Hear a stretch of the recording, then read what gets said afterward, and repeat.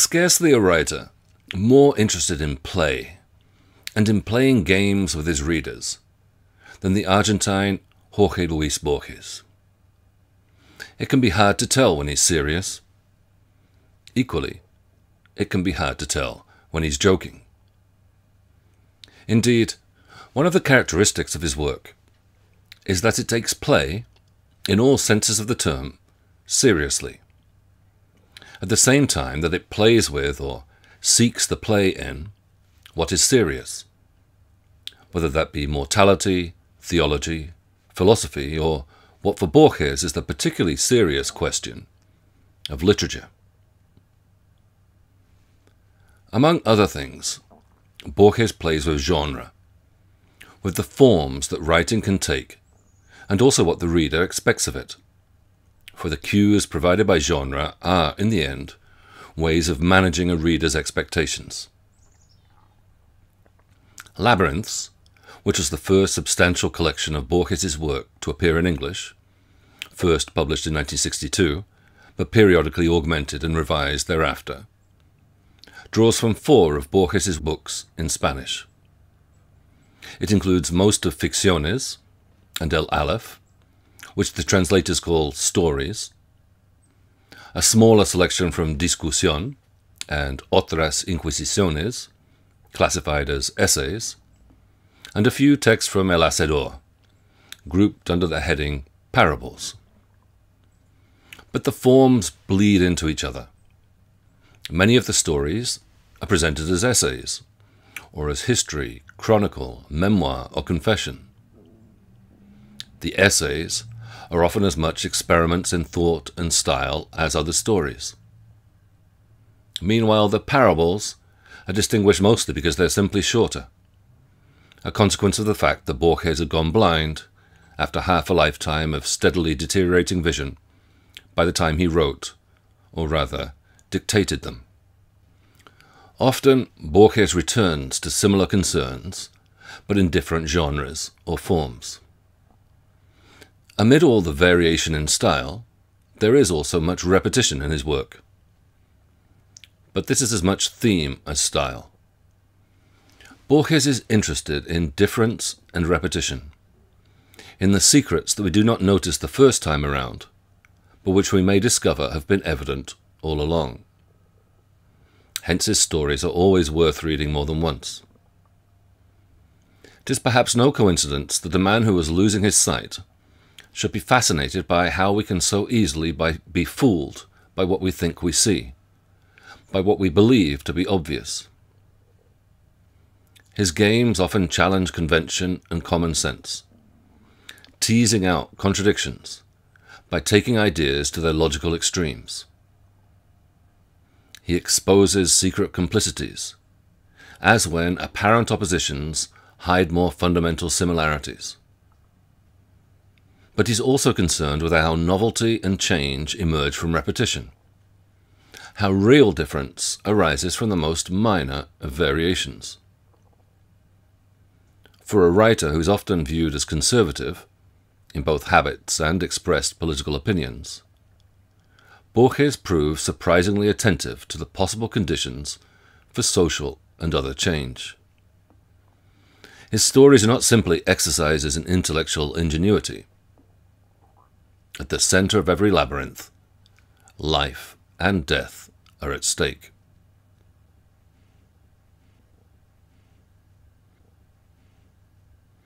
In Borges and I, a very short, quasi-autobiographical text, in which the author, I, distinguishes himself from the writer or public figure, the one whose name, Borges, appears on the front covers of his books. Borges, or is it I, provides a brief capsule summary of his career to date.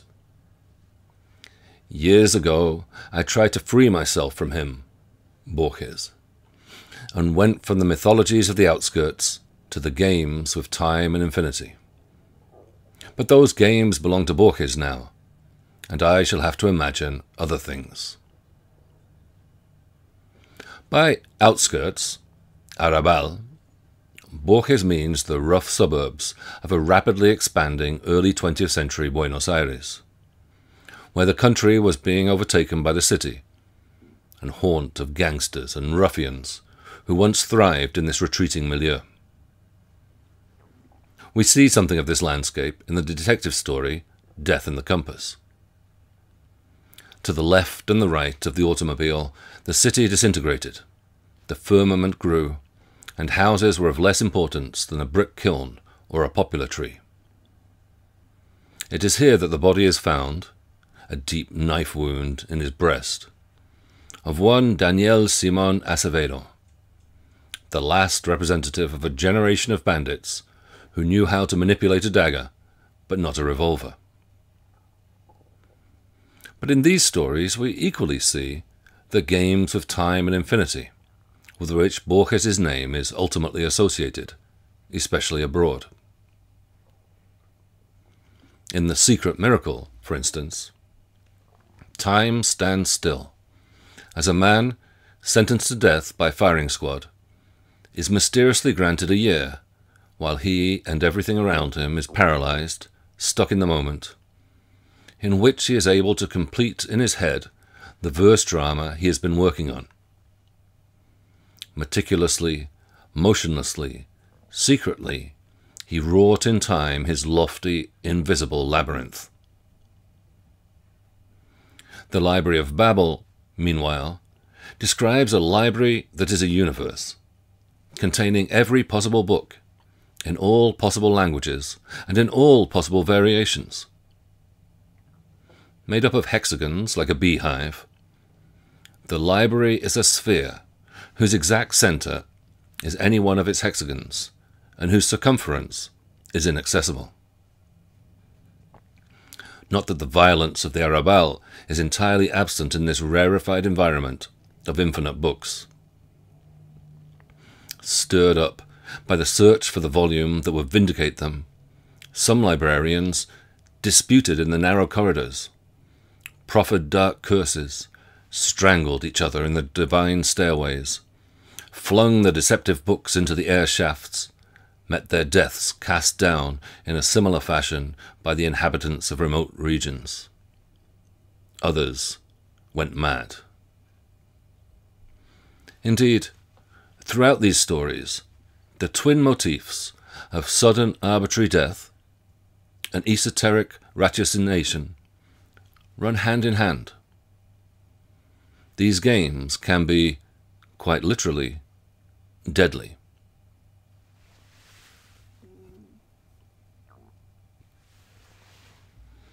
In short, the distinction that Borges and I proposes between mythologies of the outskirts and games of time and infinity is, like the distinction that the parable posits in its title between author and writer, unstable and uncertain. No sooner does Borges establish a difference than he questions and undermines it. What is dissimilar, even diametrically opposed, comes to take on the characteristics of its opposite. I wonder if you see any other examples of this, of stories in which distinctions are blurred, difference becomes repetition, and the other emerges as mirror image or more of the same. Pick a story. Think about how this logic unfolds and write down some notes. Again, feel free to add them also in the comments to this video. While you do that, I'll have a mate, but I'll be right back.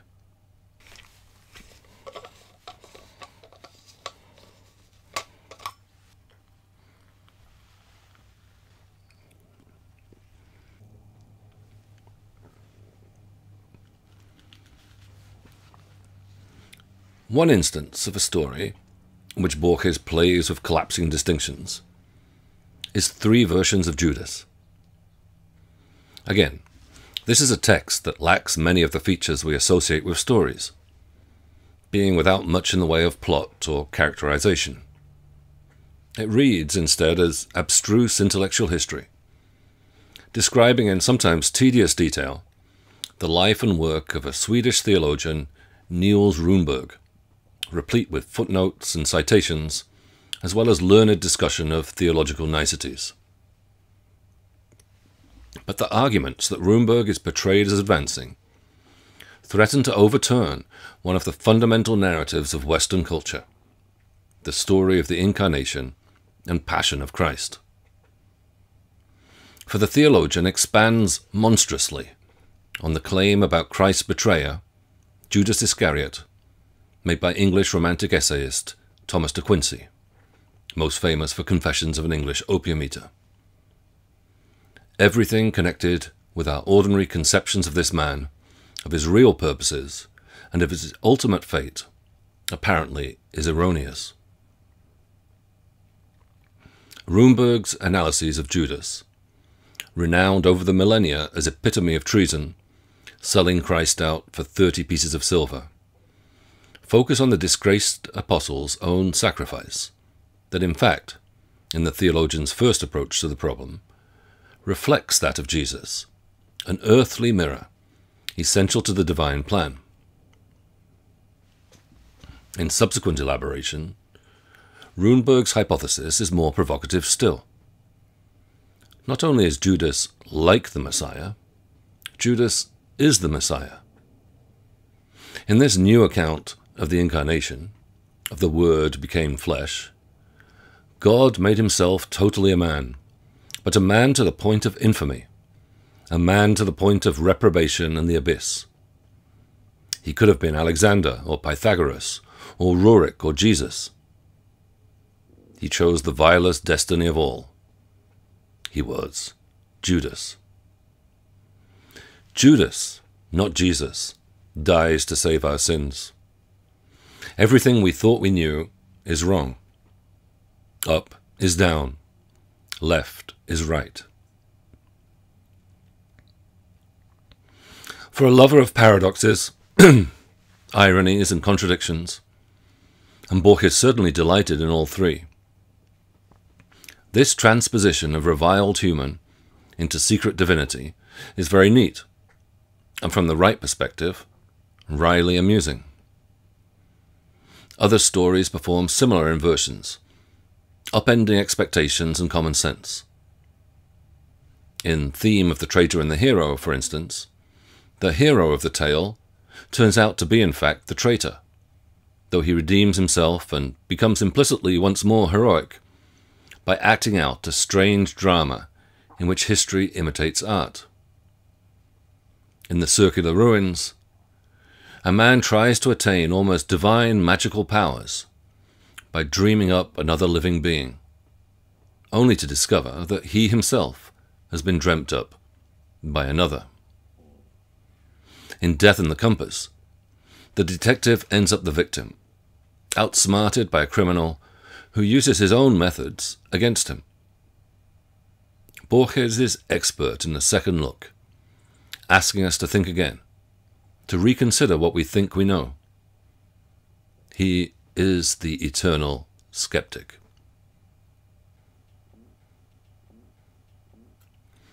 If unlike can be like, if difference can turn out to be repetition or similarity, then like can equally end up in Borges's hands as unlike.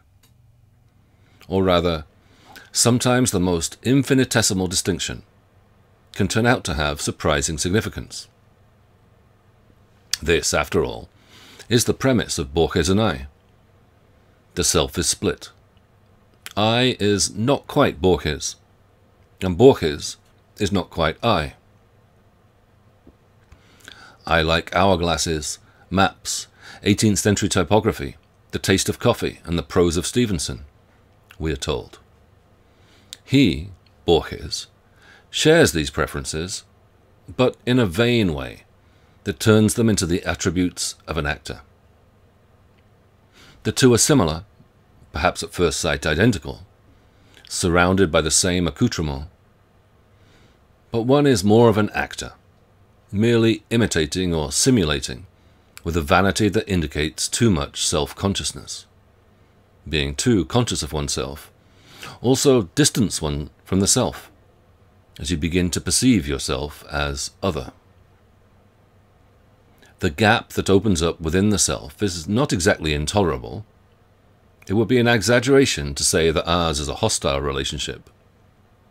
But something escapes, and something is lost. My life is a flight, and I lose everything, and everything belongs to oblivion, or to him. The difference between the two, within a now fragmented and lost unity, is both definite and incalculable, undecidable. I do not know which of us has written this page. As so often in Borges, almost everything comes down to writing. I who write can no longer locate myself with any certainty in what I have written. Through writing, I leave a trace in the world, but at the cost of a self-alienation, as that trace is absorbed, at best, into the language and tradition. The best that one could hope is to become impersonal, common, to produce a text that others will cite, consciously or otherwise, and thereby also appropriate.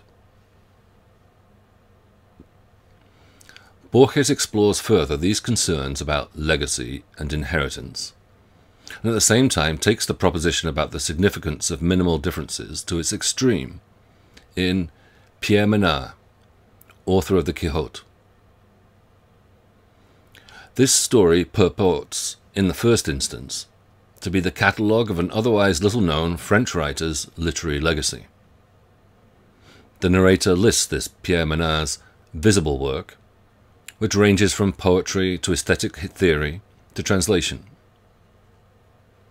Menard has also left the world a technical article on improving the game of chess, in which he proposes, recommends, discusses, and finally rejects the possible innovation of eliminating one of the rook's pawns. This is a writer interested in games and in changing their rules, but it is also someone whose interests and obsessions do not obviously have a much wider impact beyond a small, and the narrator obliquely indicates eccentric, coterie of fellow writers and hangers-on.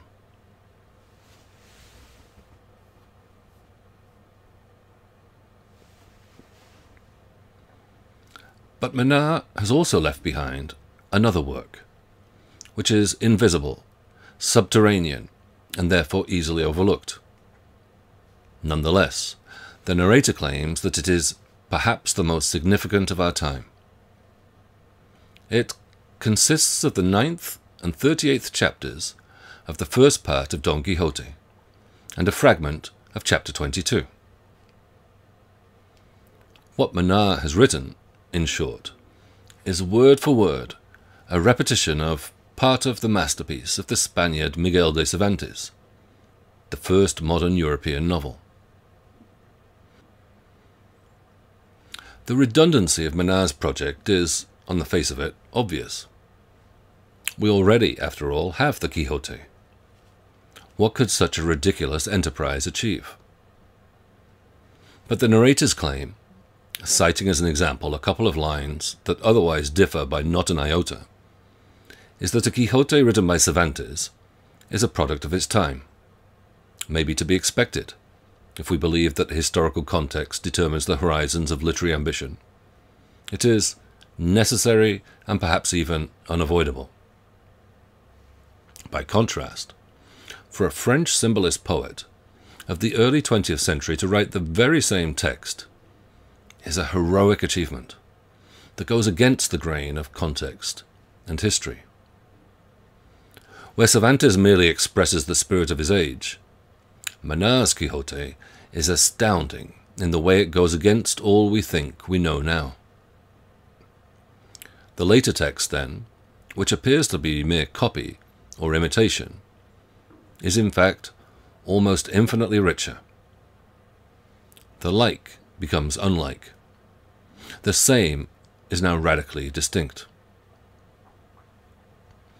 Here, and in as many other games with time and infinity, and with much else besides, Borges is interested in asking what is the smallest difference that makes a difference. How, for instance, Intellon Ucbar Orbis Tertius, a throwaway conversational remark, the conjunction of a mirror and an encyclopedia, might lead to the discovery of a vast trans-historical conspiracy to materialize an entirely other world. How, in The Lottery in Babylon, we might imagine a society entirely governed by the exigencies of chance and fortune. He plays out, often fittingly, in very similar ways, examples of variation with unlimited repetition that constitute, he suggests, the elusive conditions for true novelty, true change in a world in which what we believe to be major differences are too often revealed to be simply more of the same. And in the end, Borges' philosophical concerns lead him back to the issues of violence and power, margin and centre, past and present, and the seemingly inexorable advance of a particular form of urban modernity. For the question of how to make a difference, of the smallest difference that makes a real difference, is also a properly political question. Perhaps the only political question that really counts. It is the question posed by the Russian revolutionary Vladimir Lenin. What is to be done? And the fact that Borges continues to ask it, despite all the odds, evidences his faith that there is always some play available in the labyrinths in which we find ourselves, in the linguistic and other fetters that bind us. He is the eternal optimist.